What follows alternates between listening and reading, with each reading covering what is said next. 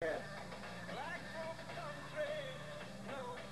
why I messed up on that one commercial, because I did not think ahead. You don't necessarily need to be way ahead, but you got to be ahead. Rick, you're probably known for your playing more jingles than anybody else. Why is that, Rick?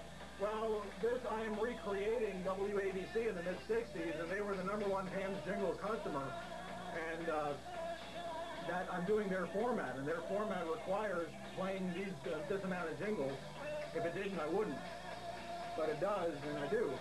And it's just a question of what I'm doing. It happens to be the kind of radio that I most believe in and most comfortable doing, and also it's the kind of radio that makes it easiest for me to do personality. In fact, it's the kind of radio that makes it easy for anybody to do personality, because it gives you the most different gaps per hour to inject what you've got to inject.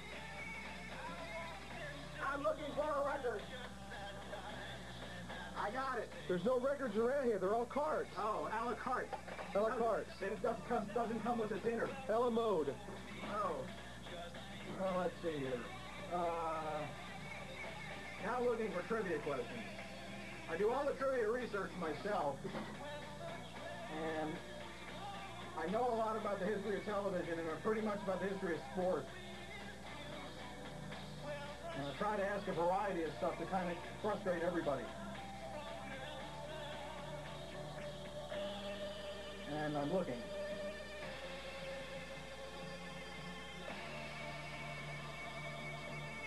Let's see.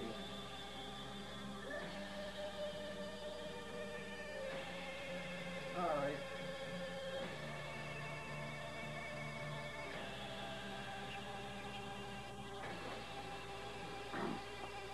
Are you going to be able to take the winners down or everything? Oh, yeah. Okay. Oh, yeah. Good. Little in things. Oh, yes. Yes.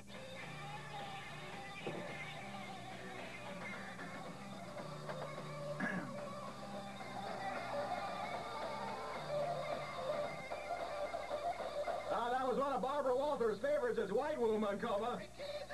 Right now we got 28 minutes after the hour of 9, KOMA chime time, and Ricky the K Solid Gold Time Machine on a Saturday night. Here's our first trivia question of the evening. 460-1520, the number of the area code 405. Here it is. It's a sports question. Who was the only pitcher this century, that's the 20th century if you weren't aware of it, who was the only pitcher this century to win 100 games in both leagues? Who was the only pitcher this century to win 100 games in both leagues? You think about it. Oh, I will. It's just like Froggy, you know, plunk your magic twanger, Froggy. America's #1. Fun loving 1520.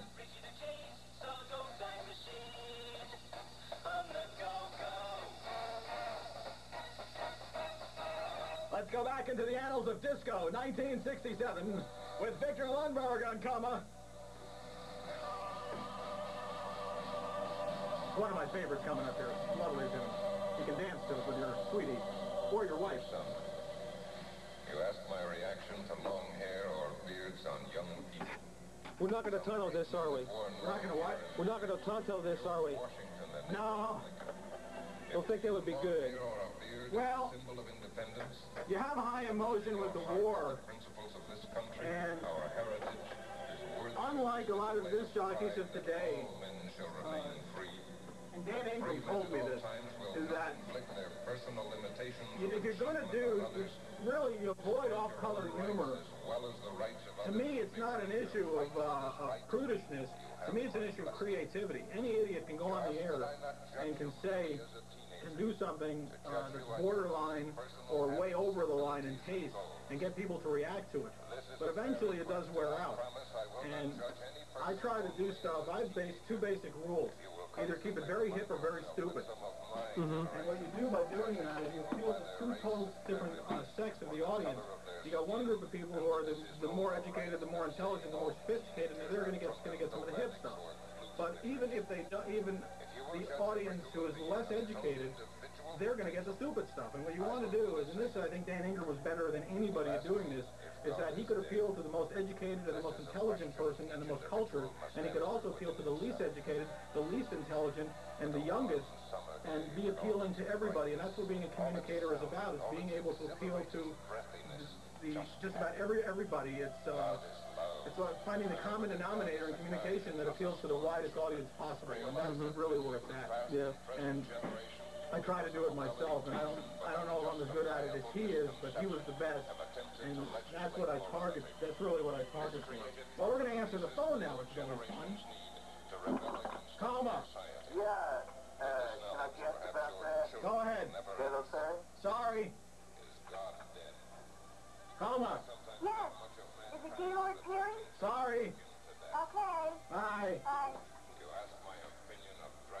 For you people who are watching this tape, the right answer is Jim Bunning. All past wars have been dirty, unfair, immoral, bloody, and second-guessed. However, history has shown most of them necessary.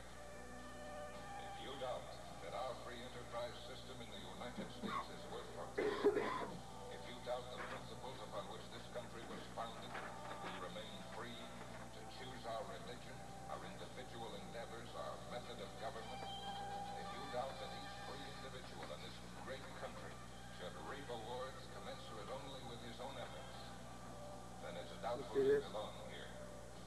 If you doubt that people to govern us should be selected by their desire to allow us to strive for any goal we feel capable of attaining, then it's doubtful you should participate.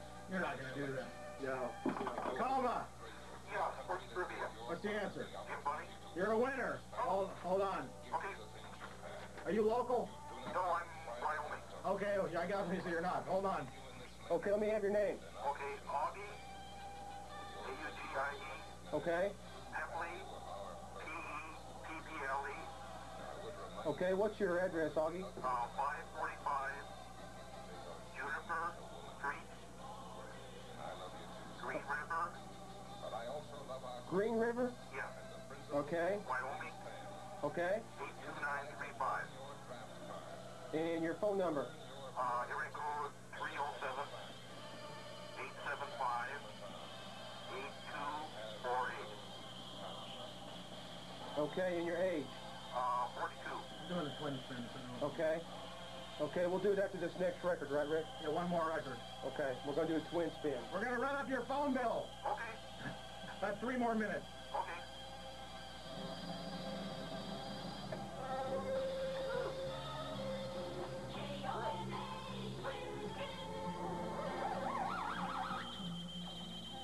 Okay.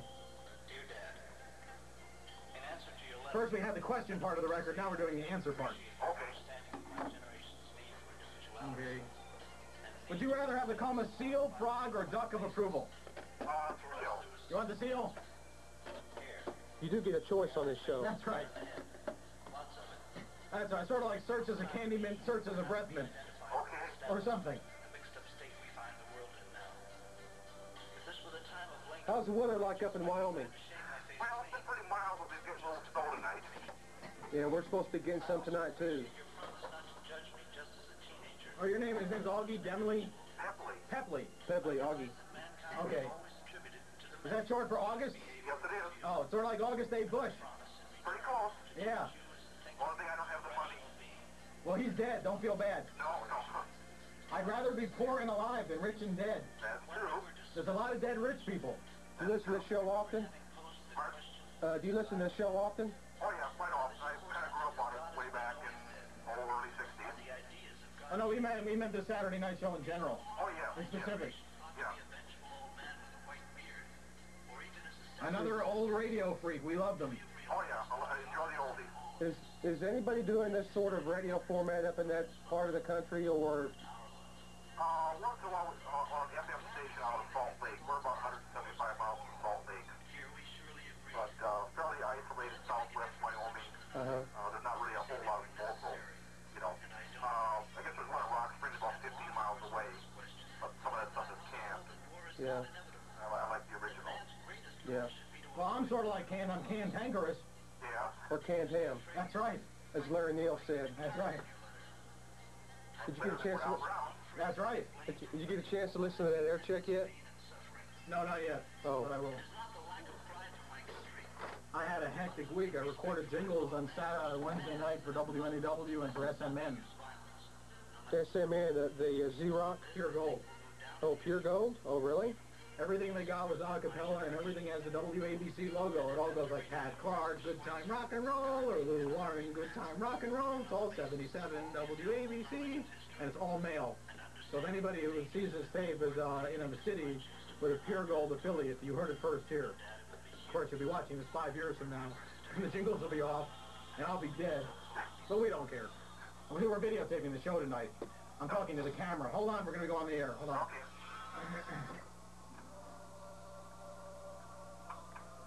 The question and the answer, Victor Lundberg and every father's teenage son. Hello to Augie Pepley. Yeah. How you doing? Pretty good. Where are you calling from? Green River, Wyoming. Green River, Wyoming. That wasn't what the song Creedence Clearwater's Green River was written about, was it? I don't believe so. Okay, we were just checking. Where is Green River, Wyoming in relation to Wyoming? Okay, southwest Wyoming, about 175 miles from Salt Lake City. All right. All right, the trivia question was, we wanted to know who was the only pitcher this century to win 100 games in both the National League and the American League. Who was it? Jim Bunning. Jim Bunning, absolutely correct. How did you know that? Just happened to come to my mind. Well, you did very, very well, Augie. Congratulations. You won yourself a KOMA diploma for knowing that Jim Bunning won 100 games in both leagues, the only pitcher of the century to do it. Congratulations. Well, hang on. Oh, no. See, I do that when I mess up. Anyway, you won yourself a KOMA diploma. If you'll hang on the phone, we'll tell you how you're going to receive your prize, and thanks for playing. Okay, thank you. All right, that was Augie Demley in Green River, Wyoming. Let's give him the KOMA seal of approval. Thank you, seal.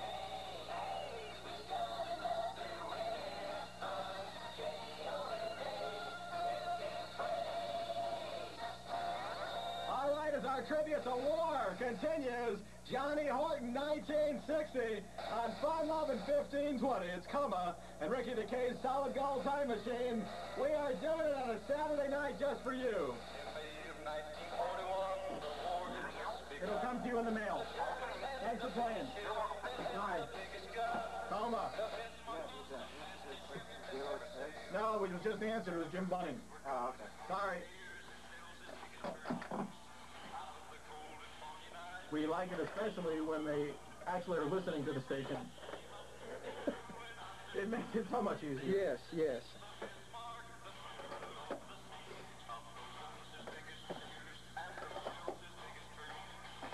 Rick, got another question for you. Ask him anything you want to know. Okay, this is all unrehearsed. Obviously. What would you do about radio today if you had the money, if you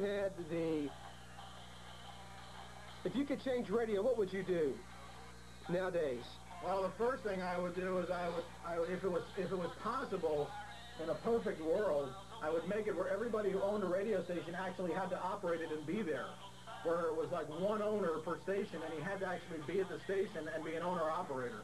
Number two, I would make it where the deals cannot be heavily leveraged, where the stations are not so much in debt that they can actually spend money on running the radio station. In many of these situations, they pay so much for the station, they got no money to run it, and that's why you've got some of the real crappy radio around the United States that you have, because a company will buy a station for $15 million, and they'll say, well, let's keep it for a year, and we'll find somebody stupider than we are to pay $17 million for it, and we'll try to run it and not spend any money on it.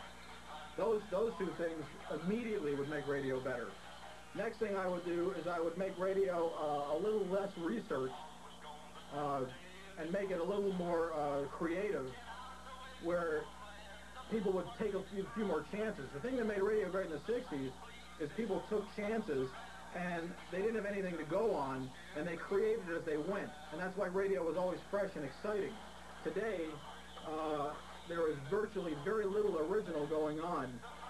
And this is why I feel so good doing the mid-60s WABC format, because it's the one most innovative kind of radio. It gives you the biggest thing that a disc jockey needs is he needs the opportunity to be able to do personality. If the opportunity's there and he fails, he has no one but himself to blame. But if in liner card radio today, the opportunity doesn't exist. And that's the problem.